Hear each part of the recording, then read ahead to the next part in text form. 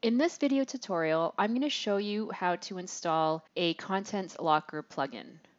And what a Content Locker is, it's a feature where the user must take action in order to access premium locked content. The action could be something like entering in their email or social sharing to Facebook, Twitter, or Instagram in order to unlock that content. There are many great plugins that do this for WordPress, and one of them is Ope-In Panda by OnePress. Now, Ope-In Panda integrates directly with all major mailing services such as MailChimp, Aweber, ActiveCampaign, and you can just scroll down here and see all the services that they integrate with. So I'm going to show you now how to install it and activate it on your WordPress website. So here I am back at my WordPress website, and I've designed a resources page that has premium content. It's actually free content. But what I want to do is have the user opt in with their first name and their email. So in this premium content, they're just PDF downloads of cheat sheets, policies, templates, and just tips for designing. So I'm going to lock that with the Ope-In Panda plugin. Let's go to our plugins, and we're going to hit Add New, and let's search for Ope-In Panda and install now, and then activate. Okay, so once I've activated it, this is going to pop up right here. So let's go and click on New Locker, and I'm going to create my first email locker. Let's enter the title, Subscribe to Unlock Resources.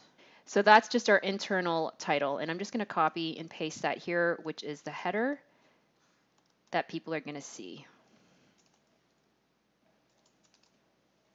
And under here, you could just type in some stuff to let your users know what it's about. So please subscribe to unlock this content. Just enter your email below.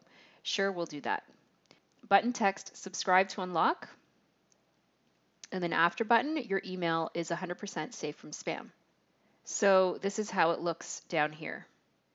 So with the free version of Ope-In Panda, you only get one theme. If you upgrade to the premium theme, you can get these other two themes here.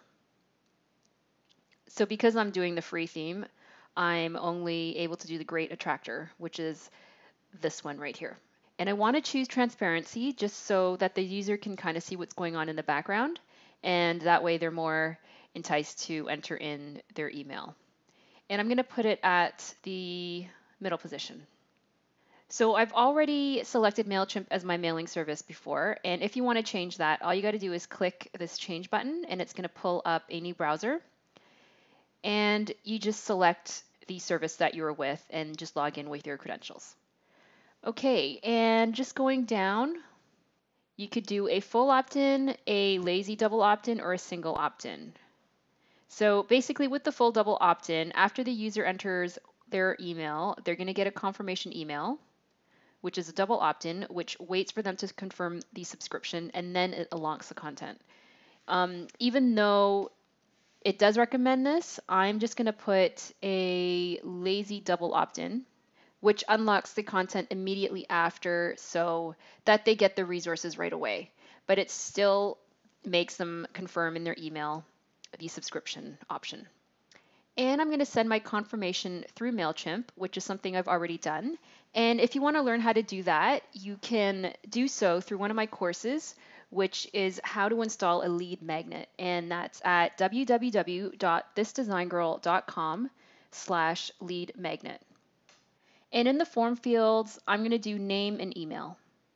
And after I'm done with that, I'm going to go up here where it says manual locking, and I'm going to copy this shortcode, and I'm going to paste that into the resources page. And I'm going to show you that in a minute, but let's hit publish first.